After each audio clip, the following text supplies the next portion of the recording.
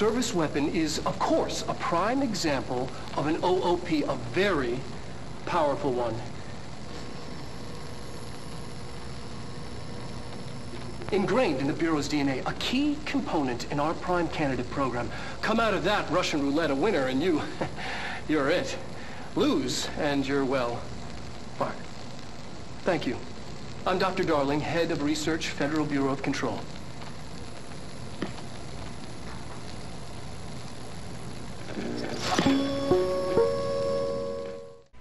Welcome back to another episode on Beho Reviews in Gaming and Entertainment.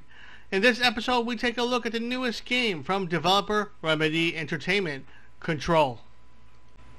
Released by 505 Games in 2019 for the PC, PS4, and the Xbox One, Control is a third-person action-adventure with a side of suspense thriller added to spice up the atmosphere. Coming from a history like Max Payne, Alan Wake, and Quantum Break, we find ourselves in a similar venue where the graphics pushes what we normally see, and we as the gamer becomes more immersed with an enthralling storyline. Just like I already noted, Remedy is known for their unique and great storylines. Control is no exception. You play as Jessie Fadden as she arrives to the oldest house, which is a base for the FBC, and is guided by a voice in her head that she continues to speak to. She is there trying to find her brother Dylan, who was taken by the FBC. Jessie later finds the previous director, Zachariah Trench, is found dead on the ground. Jessie picks up the gun she finds near him, and her journey begins. Not giving away too much, Jessie imparts to gain back control from the HISS, or the Hiss, who have seemingly taken over much of the base. Jessie gains control back at numerous control points where you can also fast track to other places. The writing is great, and the voice acting really impresses you further into the lore, even when there's not much on screen, but the narration is very strong. I find myself reading and listening to every document, trying to find out more on what happened and where we are headed towards. It's been manipulated.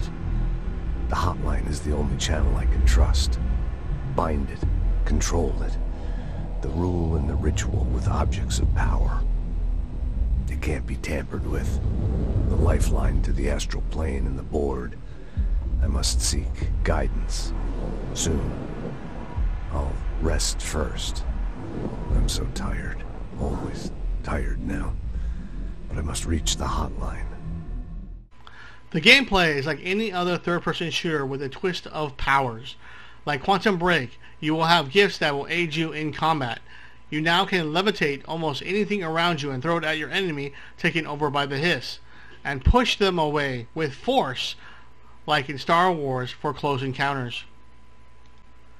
I find myself relying more on gunplay and throwing items around where you have plenty of things around you and unlimited ammo, but need to recharge once it's depleted.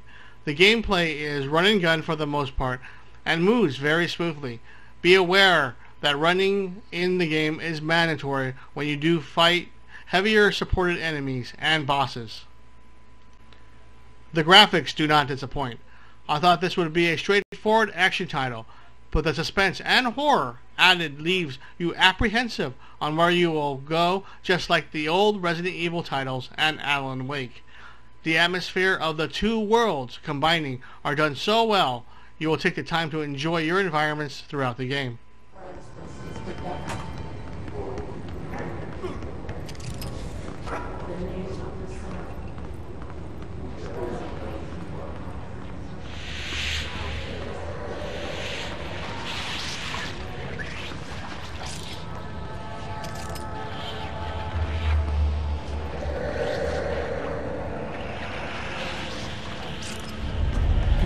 Object of power. Except the Hiss had latched onto it. We need to cleanse it.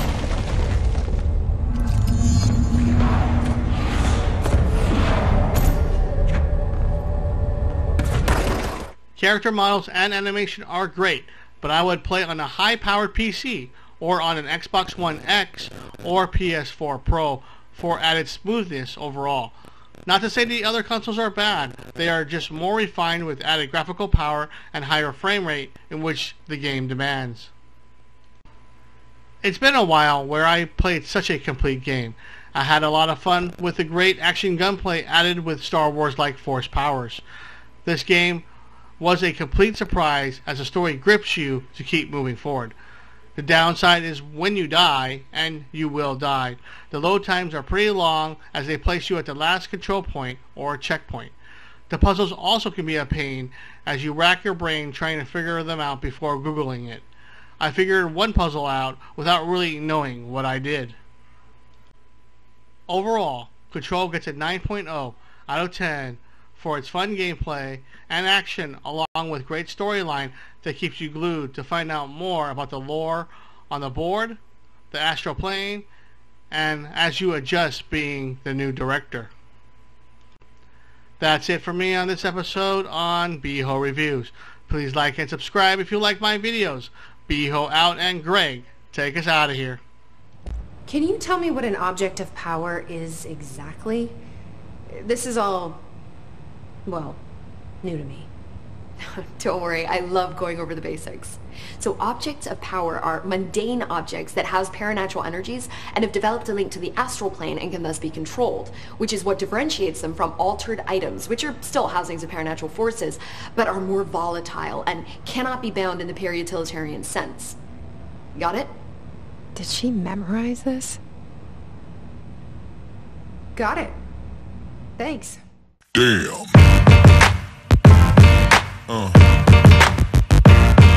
Yeah. Yeah. Yeah.